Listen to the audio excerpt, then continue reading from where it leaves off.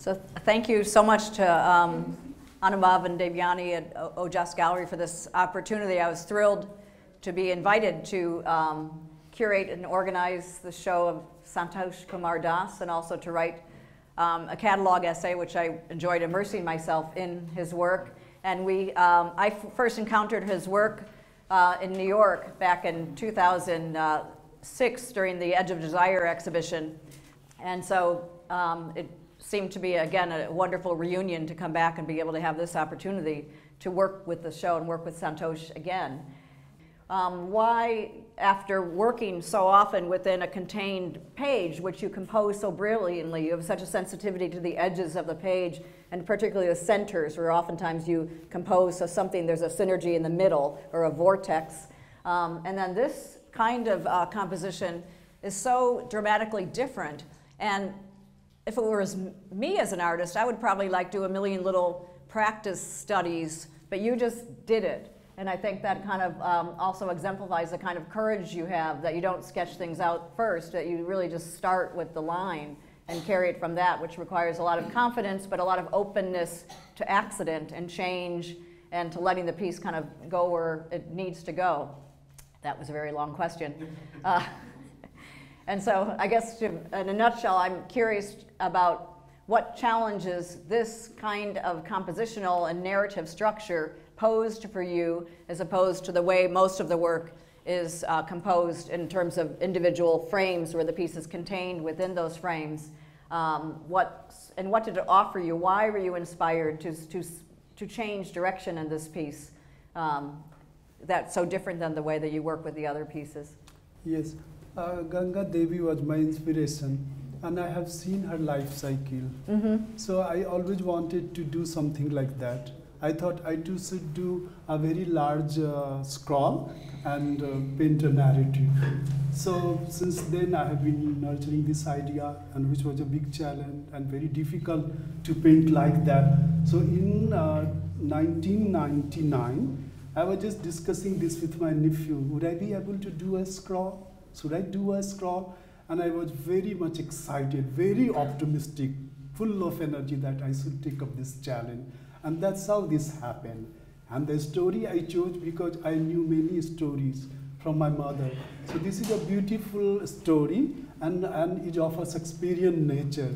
So this story impressed me a lot. So I thought I should do this, I can say, story. So it was, and then this idea of doing a scroll was, I think, inspired by the life cycle. So I always had a question: if you paint in the line style, and if you don't paint like a master like Ganga Devi, then you are not doing anything. I love her. I wanted to be like her. So these two scrolls are the example of my first attempt at doing something like her. That's how it happened to me. Which piece came first? This came first. This one came first, and then this happened later. And how were you, because the myth is very long and involved, and your nephew Shantanu was kind enough to send me a narrative of that too, and so one is tempted then to sort of look at the narrative and sort of pick out parts of the story, and then I noticed there are other things like the spider, which for an arachnophobe like me was a bit startling. That doesn't appear in the story, so obviously there are things that you're inventing and taking off from, and that again seems typical of your work, that you have a departure point, which is the story, and then it becomes yours. And that's true whether it's Krishna or whether you're dealing with mythological subjects that many artists have dealt with, or your observations of daily life, that you somehow Santoshize the works and they become your own. And so are there any sort of examples in some of these pieces too where you were kind of creating a new story out of this old story?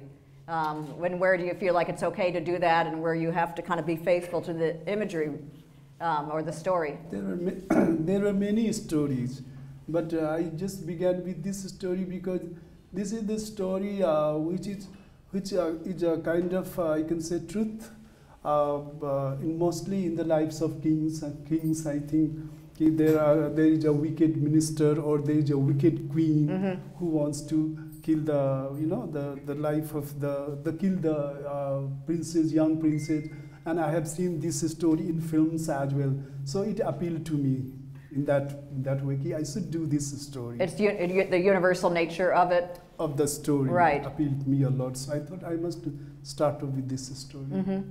Yes. I have to kind of, again, I think I'm always kind of riveted in your work by a lot of the compositional strategies that you use. And I describe in my essay that your work is kind of poles of excess and restraint, sort of intention and intuition.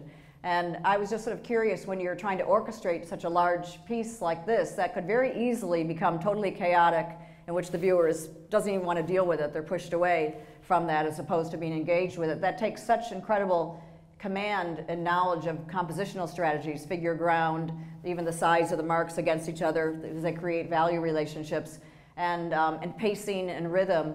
And yet it's all inside of you, because it sort of comes out in a more intuitive way, almost like a jazz riff, between yourself, that you start with one piece and something else suggests something else.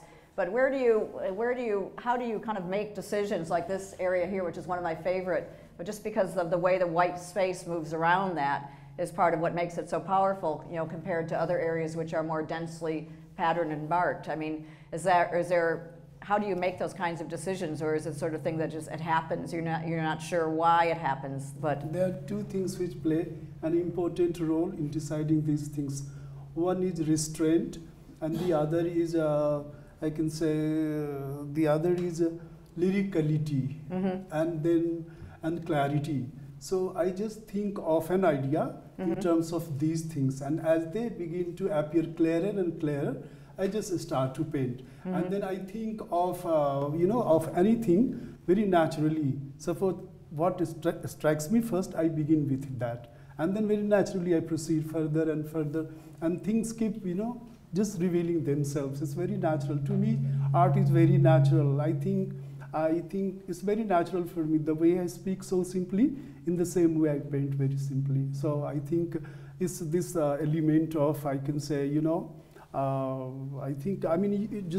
I feel like if you know the essence of the medium very deeply, very truly, like a musician, then you can deal with a raga whichever way you do. So I listen to classical music a lot. So I deal with everything like a song, like a raga. So that's why these, I can say, elements which play an important role to a writer, to an academic, or to a critic, don't act in the same way to me when I start off. To me, it's very natural. You just know a thing very deeply, very truly, and then things, I think, guide themselves. It's very natural to me. It's not difficult for me, because I'm so excited all the time. And inside my mind, I all the time practice a song. Even now I'm singing a song, not externally, in my mind. So I derive lots of clarity, lots of insights, lots of intuition from music. And I apply them while I paint such a scroll or whatever. Even I do a sketch, my line is very, very animated, very lively, full of vitality. So that's what I was sharing. These are the things I was sharing with Abhishek just, a day ago. You have to die to become an artist. Die means not physically, metaphorically.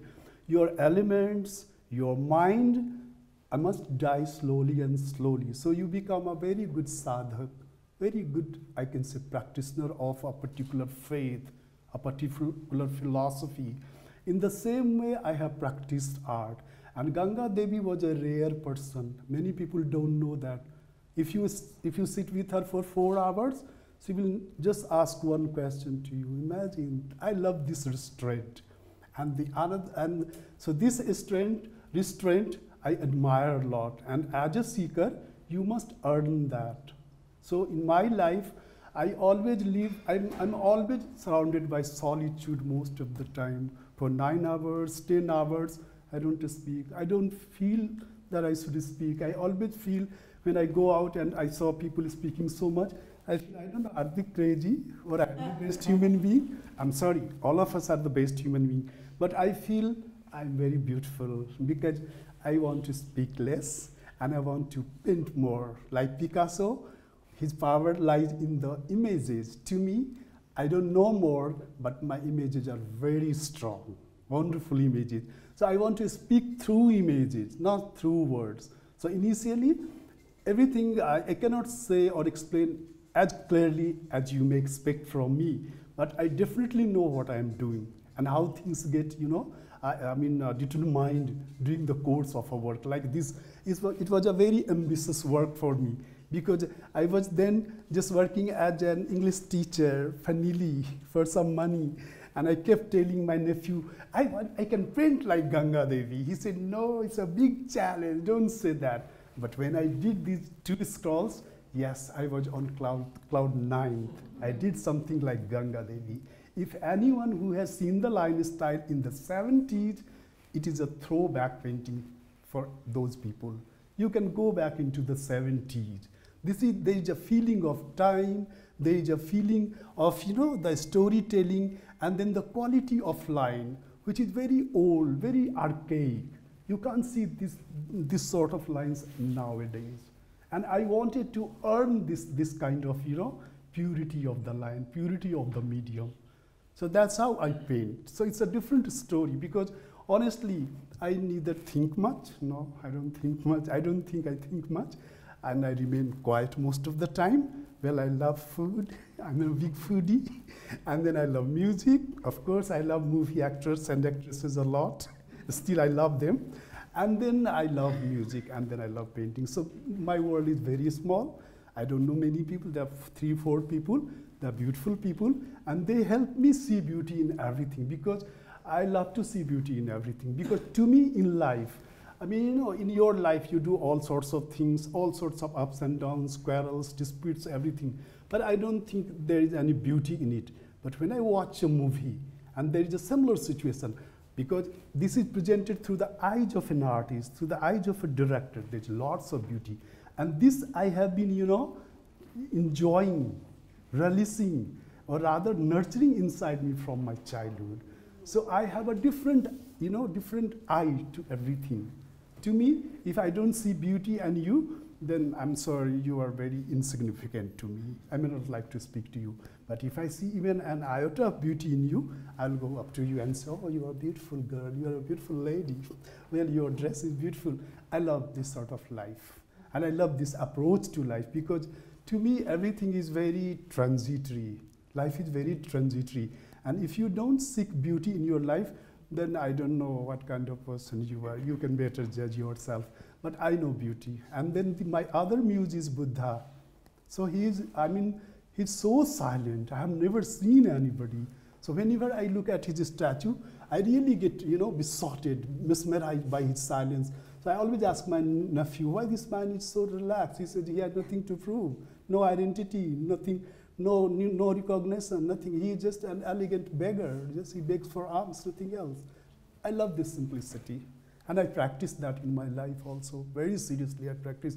I feel only then you can live a very good life. If you have to do a few things in life, like I paint, and like I sing, I have nothing to do. For other things, I depend on Anubhav and other peoples of his ilk. You write about me, you can even do you can do the talking on my behalf. I will sit behind you, you do the talking for me. That would be a privilege for me. Because I don't want to be heard more, I want to be seen more. And my paintings, my lines will tell you everything about me. You just have to develop the eye. You just have to know my guru. So it's like, it's like paying a tribute to the guru. That's why I did these 2 scrolls. That's quite an answer, thank you. This is what I feel. This is what I honestly feel all the time. Even since I met Anubhav, I say these things to him all the time. So he listens very patiently, and then he goes off, okay, I have to do this. So this is beautiful. This is a beautiful relationship. And the same kind of freedom, if I find it other places and with other people, I begin to love that person. So whenever I come to this gallery, I enjoy sitting in that glass kiosk and reading books and then doing some drawings and then going through catalogs and everything. So it's a wonderful, you just pass your time very nicely, very harmoniously. So this is, and these things really, grow inside you. People are not that aware. It's just a matter of awareness of your essence as a person, of your real essence. Once you encounter that and keep watering that, you become, you become a transformed person. You are not what you were. You change a lot. You change. So I always look at my photograph from the 70s, and now I look at the same photograph and another photograph of this time. I feel I'm not that in this photograph. I'm a changed man. I'm changing so faster. So these are the things which guide in my art. So to me, there is no difference between my art and my painting. I mean art and my life. So I feel, you know what I say to myself about myself. Even if I don't paint, I'm an artist. You just look at me. You can take pictures of me. They will be wonderful pictures, like my painting, because I have become art, honestly. I have a question. Yes. Okay. Yes. You talked about, again, Ganga Devi as a muse in terms of her, described being besotted by her refined line. And, but also with Ganga Devi, that once she started to achieve a certain amount of recognition, she was traveling a lot. And so then and Jyotinder Jain writes about this wonderfully in his book, that there are certain artists in the tradition that it was about these traditional themes, and anything outside of that really was meaningless. But an artist like Ganga Devi was able to absorb as she took trains, as she took planes. I love the series when she was in Washington, D.C., and she said all of the men are carrying the shopping bags and not the women. Her just witty observations, and then the very sad series about her having cancer in the end, but also just watching the ceiling fan, these little details. And so her work really kind of expanded, it went from traditional work through incorporating her life experiences and back. And I feel like with you that's also happened, because you talk about this time in Baroda, and how that you felt that the contemporary art scene, it wasn't something that you could really connect with, but the life itself and the conviviality, the camaraderie, encountering all the artists there, Ghulam Muhammad Sheikh, Manjit Bawa, how that kind of developed you and enlarged your kind of sense of life. And so, but it said, when you came back to Madhubani, you couldn't make that kind of work, and so you had to find but you felt like you couldn't make work that was confined by the tradition anymore, but so you had to kind of invent your own style out of that. And so that takes a certain amount of thought in terms of how you're going to do that, because every artist wants to sort of be unique in some way, to kind of make their mark on something. So how do you feel like you sort of were able to kind of go away from home and come back home, because you have a great diversity of subjects, everything from, again, the delights of daily life to the Krishna theme that you return to again and again. You never sort of leave that behind.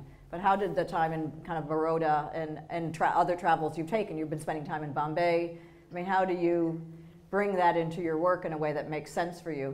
Yes, let me tell you a few things which I have experienced recently. Since 2002, 2016, when I won this Ojas Award, I have been traveling a lot.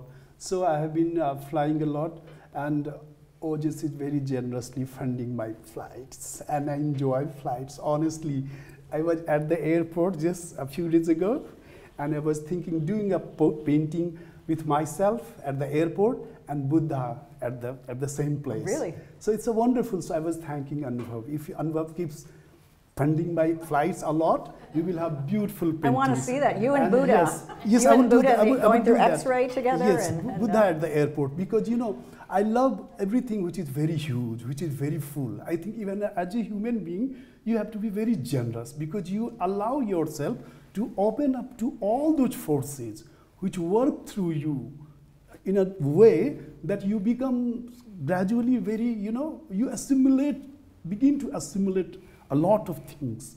That make you a very full person, very strong human being. So I love airports a lot. I wish someday some government will allow me to stay there for a day. I can do wonderful sketches. Even in this visit, I was just thanking him a lot, because I was at Terminal 1 in Mumbai, and I was just sharing this with my nephew. Look, it's a beautiful place. I love a giant place. And airport is a very giant place. In a way, I feel I am a giant artist, very big artist. I mean, not in a sense like, and because of any ego, no. In a sense like, I just want to expand a lot. I want to incorporate a lot of things into my art to make this art really a wonderful expression, a fuller expression. So a place like airport you see all kinds of, you know, humanity, all kinds of people. I mean, definitely a different set of people you see, which you cannot see at the railway station generally. So I love that crowd very much. And then every minute you see a plane taking off, which is a beautiful sight. And you know, at the Ojas, I saw the shadow of the plane on the ground, just on the grass, just swimming, as if a big fish is swimming in a swimming pool. It's a beautiful idea. So it's a big place. So that way you imbibe this strength from a place, from the spirit of that hugeness. So that's why I'm saying, if you travel a lot, I mean, the way you like, you grow a lot. So this is how even Ganga Devi, who traveled to United States, England, I think Paris, everywhere she has been too. And that's how her painting, her themes changed, and her themes became contemporary. So this is how I can say you learn things from traveling, which is very important.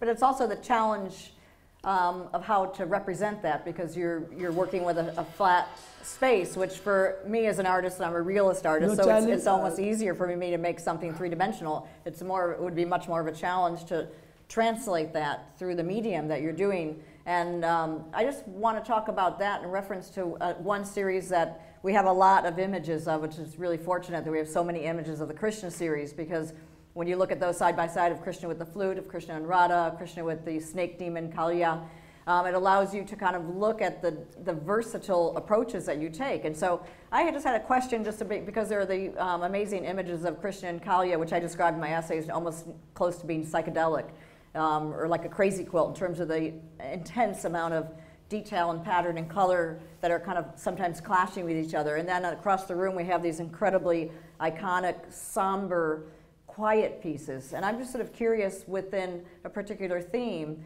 is this is it about synesthesia, the idea of different senses coming together at one point, and so that the mark making represents sound, and the sound might be different in the pieces that are very minimal as opposed to the pieces that are very complex, visually complex and busy? Or how do you kind of conceive of these pieces? Is it time for noise and then time for quietness, or are they formal decisions? Or no, there are no formal decisions, but it's a different process.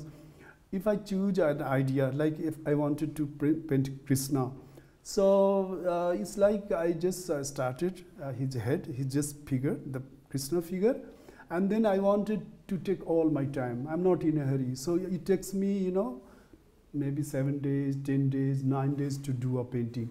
And then during that time, a lot of things, you know, keep flashing in my mind, keep appearing in my mind. Well, I am very sensitive to them. And then I capture a lot of things, which I can say, you know, which they go to different things just during that period, during that time, which I did not know before. So this makes my work very different and charged with different, I can say, ideas or perspectives. And I am like that. If I stand next to you, I begin to feel a lot about you. I may not say that to you, I mean, there's no need, but I feel the vibes of that person easily, very easily. So when I just color or start the work, I feel in the same way. So that's why those things get reflected into my art. I mean, then that leads to these questions. So when I think I live myself very deeply, like when I sing or when I listen to Bhim and Joshi. It's a wonderful, I can say, you know, it's a wonderful time for me, like 2 hours or 30 minutes or 50 minutes if I listen to a song. I love that time, you know, and then I try to live it up again when I sketch or paint or I can do some doodles. So it's a different thing, because I think what impresses you most or interests you most matters a lot. So to me, now, like in case of Krishna series, it is a different experience. It's a very much like an encounter with myself. Because when I started the series, I just did the head and I was just sitting very calmly on the chair, and suddenly I begin to siege. I feel I don't exist for almost half an hour or for almost more than half an hour. Then I again came out of that, that realm or that stupor or that trance. And I feel more energized, and I feel that some force is guiding me, telling me, go ahead and do this. And this became the process. So the entire Krishna series is a different experience. As if some force inside me is guiding me. I don't even know that force before this experience, or nor can I speak more about it. But there's something happened to me during the Krishna series. And then I feel that I became more, more tuneful. The element of tunefulness started work through me very, very clearly and deeply. And then, doing a work of art or anything became much easier and beautiful experience. I don't feel intimidated by challenges. It's beautiful to be challenged. There are no challenges for me. No, nothing. Honestly, I don't feel challenged. Just nowadays, I feel like I'm doing lovers series now. Since in 2017, I'm doing a series of paintings on lovers, on lover series. It's beautiful. I just did one painting in 1 month, last year. I just did 4 paintings in 4 months. But I enjoyed a lot because I was just, just freezing into a state of silence where I did not want to even speak. And I live with my niece, so I feel I have gone there to become a Buddha, not a painter. Because with her, I don't want to speak more. I want to imbibe her calmness more because she's very much like me. She's not a person of words. And if I sit with my nephew, then I'm a wonderful person. Then I would love to listen to him. Then we talk a lot. And then a lot of things transpire between us. Then I become mad then. Then I feel I should do this, I should do that. So it's a different, it's a different relationship. So a relationship also changes from person to person. Like what I feel about you or with you, I may not feel exactly the same with another person. And I am very much aware of these things of life. And they guide me very much, both artistically and spiritually. So my art is very much soaked into meditation, spirituality. So all the other factors, which could be intellectual, artistic, pedagogic, anything, which could be anything, they do keep revealing to me during that process, and which I share with my nephew. So it's a different experience. I love the one that you're describing, the mirrored image too, which has almost this incredible decorative surface throughout, that you said that was about you and your nephew in terms of reflection or something. It was a really nice explanation you just gave to me today, because part of the enjoyment of writing the essay was that it was a creative act for me. I knew that I didn't want to have to contact you about every piece and find out what it was about, because I suspected that you were probably open to different people's interpretation in terms of how they read and see the work. I think it's actually going to come up on the screen right after that as well, but I was mesmerized by that piece because of the complex amount of things that you were holding together, the amount of color, the amount of shape, but also that sense of symmetry and asymmetry. That was the piece I was talking about. That you had described it really nicely as that it was about you and Shantanu, or different, yeah. Because I work with him most of the time. I discuss everything with him because he makes things very simpler and easier for me. And so he helps clarify and he clarifies you discuss everything. your ideas with him. Yes. And then, how wonderful to have that. And then I perceive it the way I want, and then I incorporate into my art. So my art becomes very loaded because it has inputs from another person. And I love to work like that. I want to live even a life like that. Like I just want to do my part, and for other parts I can trust others completely, because I don't have questions. And nor would I ever argue about anything. I don't believe in argue. I cannot argue about anything. Whatever you say about this bottle could be your judgment. I have nothing to do with it. So I love other people, like your questions I love. Maybe I will sit back and think, well, I can derive a lot of things from your questions as well, because the questions are coming from a different mindset and a different, I can say, life and a different background. And I have lived a life in a completely different background. So I have never faced these questions. A life which has no question. Yes, life which is only trying hard to see where, I mean, beauty in everything. This is what my life has been till now. So if you work with a person who is very much perceptive or very much, I can say, verbal and can intellectualize or interpret things or imagine things in many ways, I love those people. And maybe I love writers. I mean, I don't write at all, but I love writers. Because you get so many things may not happen in your life, but through others' life, you enrich yourself. You imbibe a lot. So that's why you need, you need literature, music, art, writing, comedy, everything. So this is how we work together.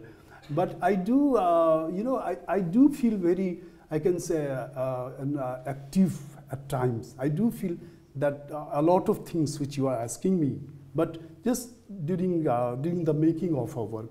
Once the work is over, I think everything is wiped out. I'm again just a simple man. It's very difficult. I mean, to me, it's a difficult because I always feel you just sit back and be calm and try to be calmer and calmer. You are the healthiest man, and you can imagine anything. Once your mind is very much clear and settled, you can imagine anything. And I don't, even I read interviews of others, other people, I don't know, I understand much from them. I don't take anything from those interviews. So to me, I only can understand books on musicians. I can, books on musicians, or maybe I love Picasso very much. He's my muse. Or Imaf Hussain, I love a lot. I can derive a lot of strength from these guys. But I don't think other people interest me a lot. I'm not saying they're bad, but they don't interest me more. I love people, those who have, the frenzy, the passion to do anything they want to do. I love such people, crazy people. I think what we're going to do now is, I'm sure people are dying to ask you a few questions. I was intrigued by what you're saying and what you're doing, because you said, I don't have to speak, my art speak for me, and I can relate to that as an artist, and that's a wonderful testimony to share with other artists and with other people. Now, I know nothing about your iconography, I know nothing about the mythologies that creates, but what really intrigued me a lot is the many layers of your work. At a pure aesthetical level is fascinating. I mean, what you're doing with the line, with pattern, with rhythm, with flow is absolutely stunning visually. But I am still intrigued by the other layer which I cannot penetrate, which is the meaning of the iconography. My first question is how important for you as the artist to have your viewer, especially someone like me from a Western tradition, to really understand the narrative, because a piece like that, more so than the individual pieces, the narrative is extremely important. So how important it is for you as an artist to really understand the narrative. The second question, which is even more important for me, as I was gazing there, I saw the series that you did about the Gujarat violence. And I absolutely am fascinated about an art that is inspired by something that happened in your lifetime. But as I was looking, I was in a way, yes, fascinated by the idea that you are treating it with the same beauty. I did not see violence in it. I didn't see sadness in it. I didn't see anger in it. The statements that accompanied the images were very powerful. You're talking about the number of people that died. You're condemning the political system that really encouraged that violence. You spoke about how the governor became the prime minister. But the painting itself was saying something different. Can you please talk a little bit about that?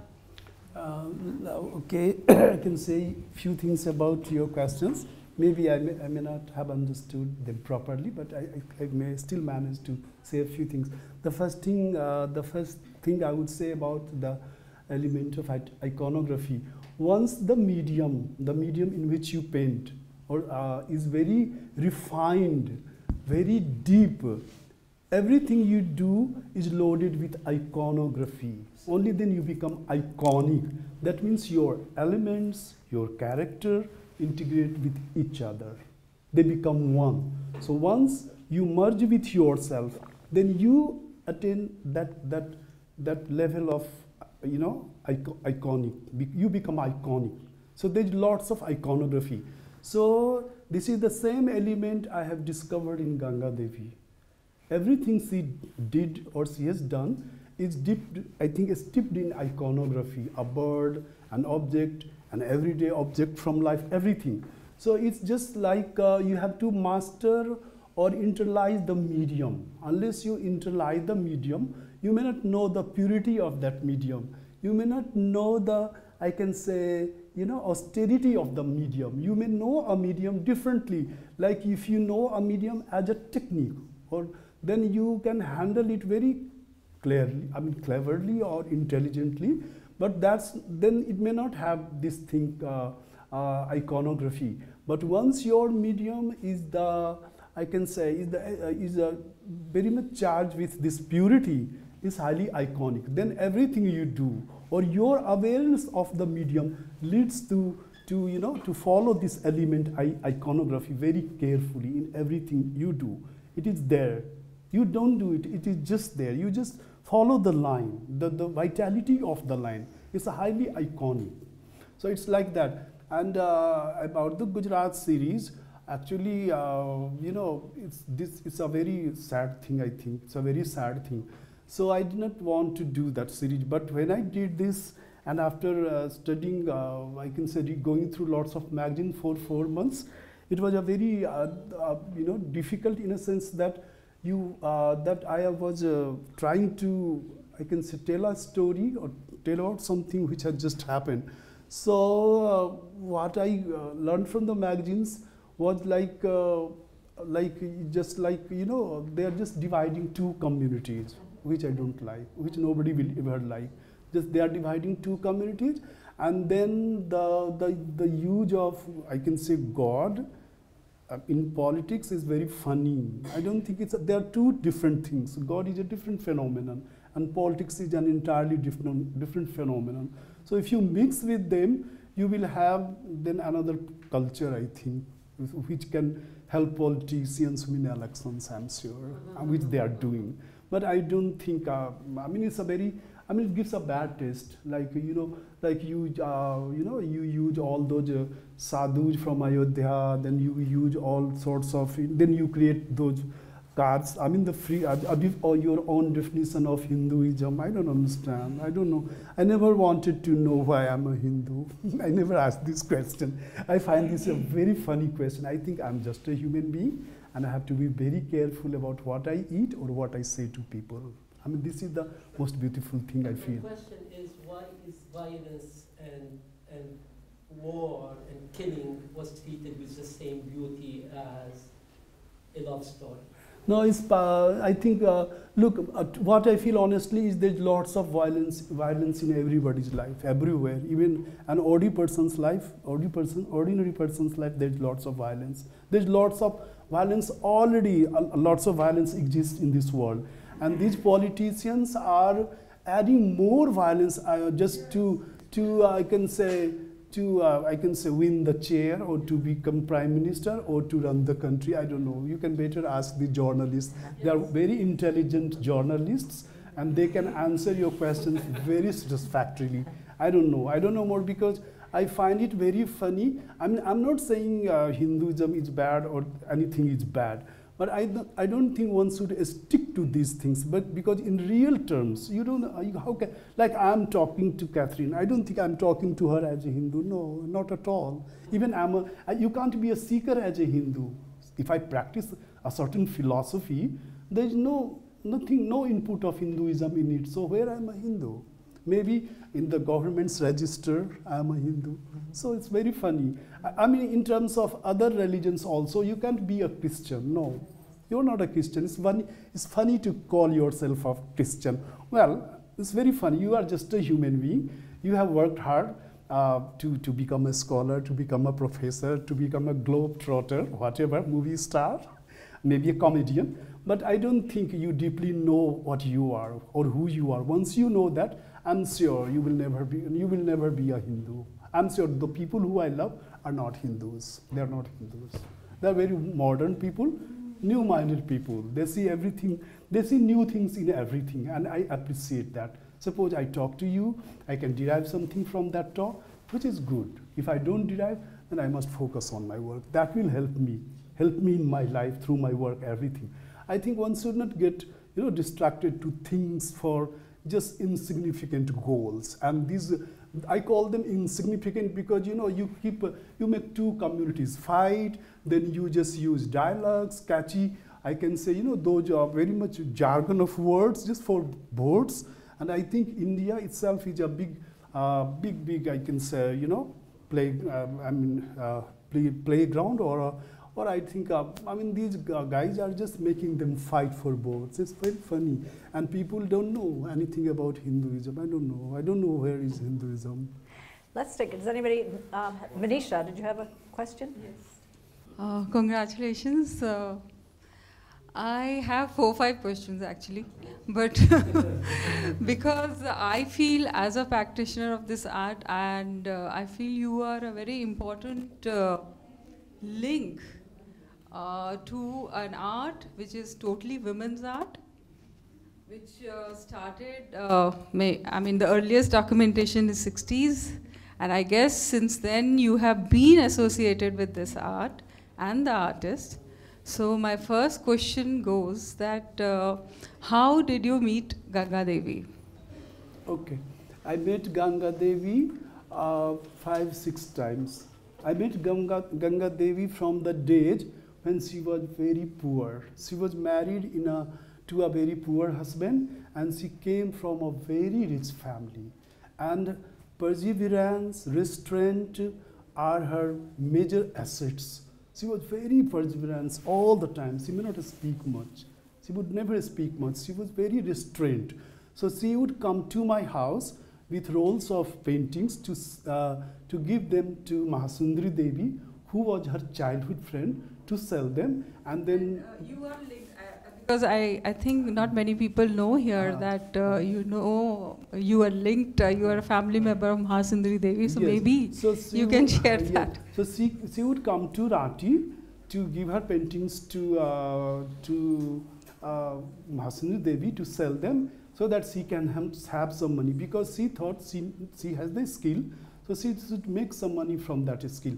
So I saw her, and she was very humble lady. She would have her painting rolled in a sari, in an old sari, and just wait for her friend, and then she would hand it over to her and then go back.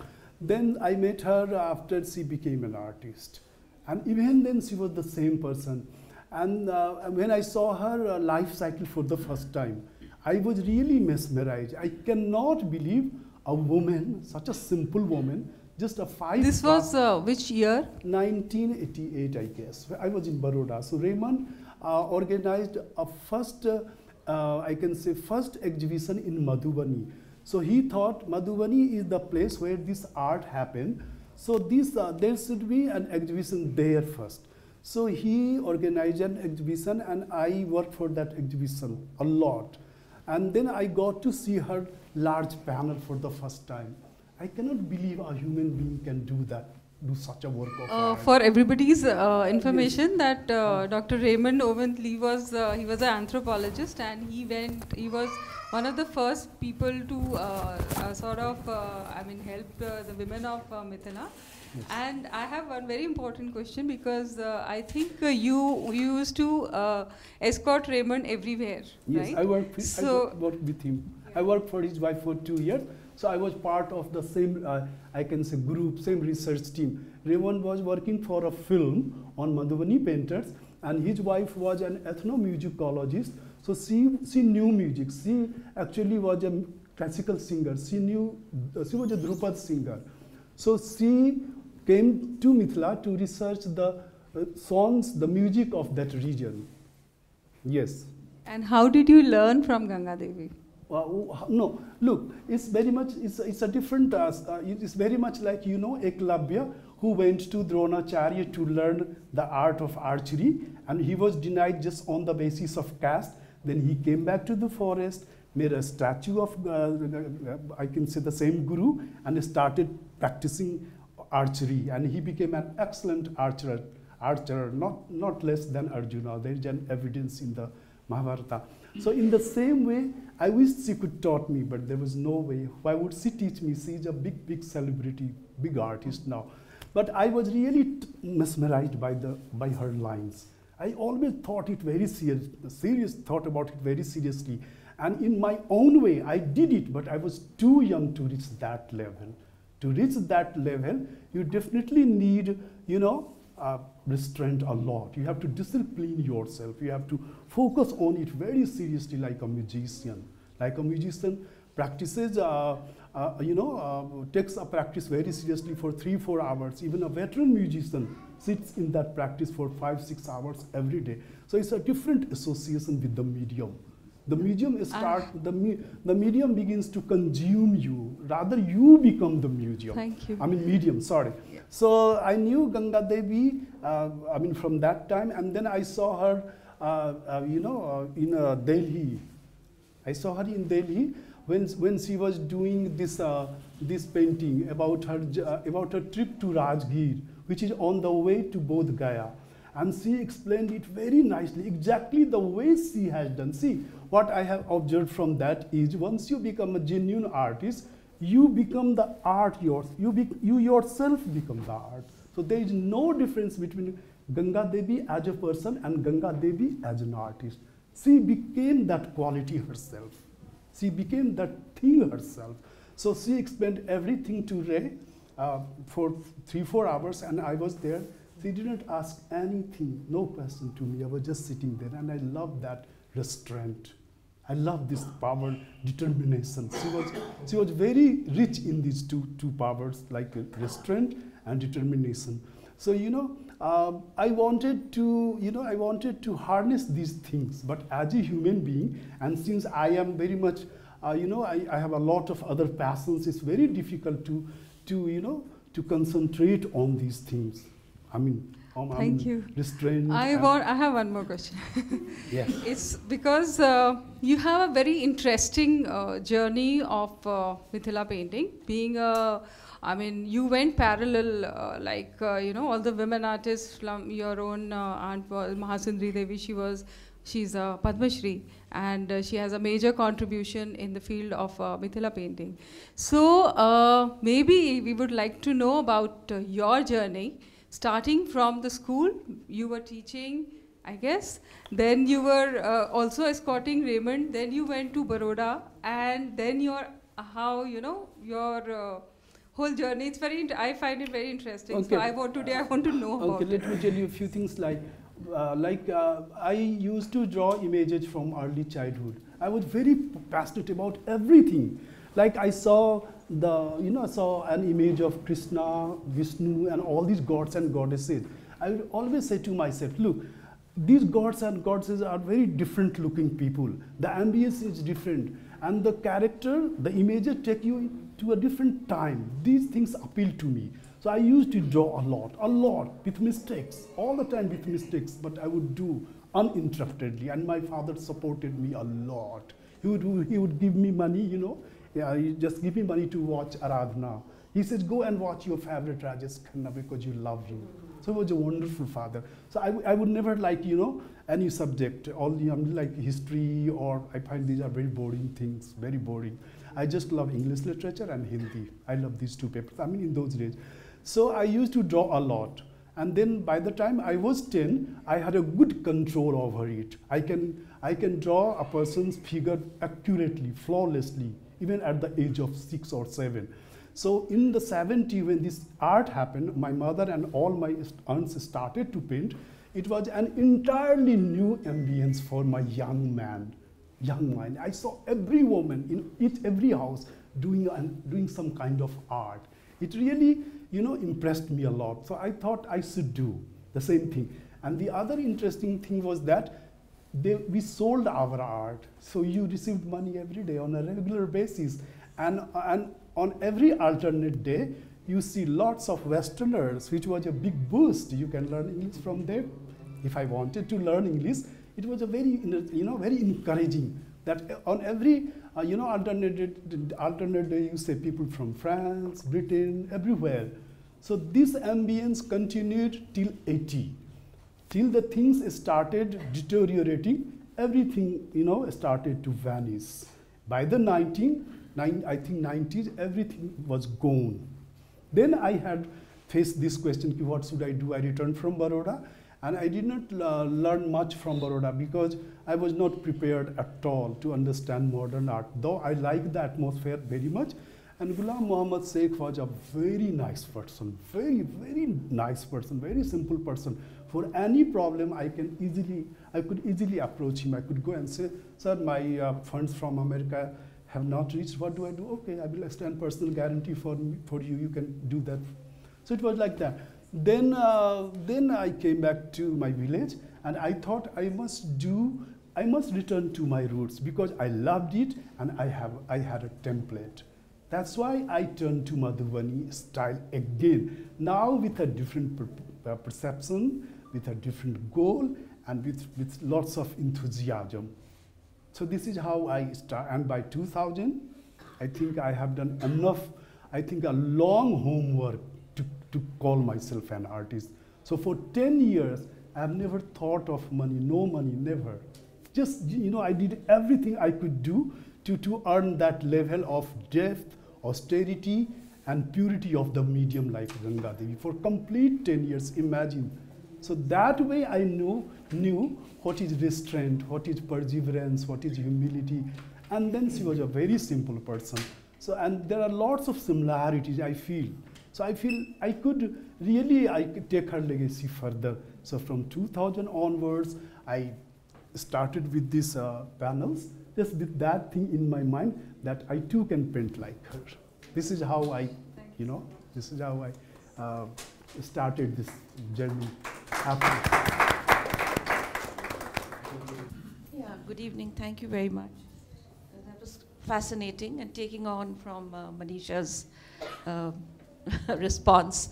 Well, having been a sort of a observer to this oral history of Madhubani art from the late 70s, I think we need to rewrite the oral history because many areas have not been really catalogued.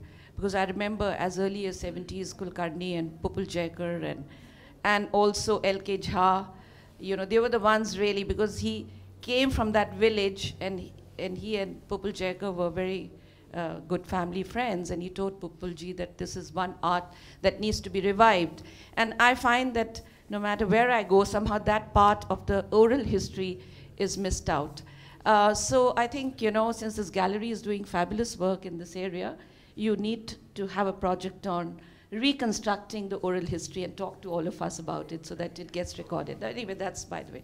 Okay, now coming to your beautiful work, Madhubani as a place is a great resource for culture, particularly when it comes to the Ramayana and Mahabharata and rituals and music and, the idea of sacred drawings and, tracings on the wall. And almost everything is linked with some form of contemplative activity or ritual. So I want to know how much of that has inspired your work. These things, these cultural elements have inspired me a lot. Because when I came back from Baroda and I wanted to know this art through the culture, I studied everything I taught to myself, everything. Like, look, if there is a marriage, then there are preparations in which women spread a sari, and then they make beautiful edible things with besan. And I love that. And there is lots of design and iconography in those edible things, which are served to the Bharat party.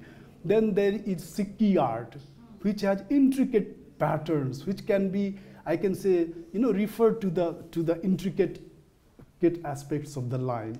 Then there is terracotta. There is a festival called Sama Chakeba, which I think which is a very long festival, especially played by sisters for their brothers. It's a beautiful festival, and it has beautiful songs. I can tell you beautiful songs. So there is terracotta, there is Sikhi, there is Likhwa Parua. the edible things were made for the Bharat party. Then there is, I can say, the wall paintings. Then there are diagrams on the floors. Then they make, cloth, I can say, dolls. So there are 7, 8, 9 elements which play a major role in this art. And I have studied everything very categorically. My aunt Mahasundari Devi would draw the aripan, the diagram on the floor, beautifully. Honestly, I have never liked her work on paper. No, she never impressed me on paper. But on the floor, with pichar, with the boiled rice paste, she would do amazing drawings as if somebody is working on a huge canvas. And from that, I learned a lot. So I rather taught everything to myself. There was no one by my side. Even by that time, my nephew was very young. But I thought if you learn the art of a particular culture, particular place, you must learn the culture. So that way I studied everything for almost 10 years. They play a very important role in knowing the tradition and those, I can say, elements. Yes, they are very important. And Sikhi is another art form, Sujni. If you take a look at the paintings which I have done in red here, which are on show here, you can then remember Sujni, because each line I draw, it's just like each tiny minuses the women do with stitches. Exactly in the same way I do, because when I was showing them in Bombay, one lady said, yes, it reminds me of Sujni. So all these elements from the culture, all these aspects from the culture, I have incorporated into this art because I found them playing an important role in the line style of Ganga Devi. So Ganga Devi's line style is a very holistic cultural expression. It is just not a traditional language. It's a full cultural artistic language. And that's how I can say studied. I have rather taught everything to myself, because if you want to become a genuine artist, you have to teach everything to yourself. Nobody will teach you. I don't think anybody teaches art to anybody. You teach everything to yourself. This is how you become an artist. I wish. After 34 years of teaching, I wish.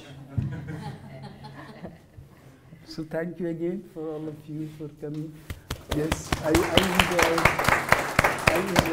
enjoyed very much. Thank you, Santosh K.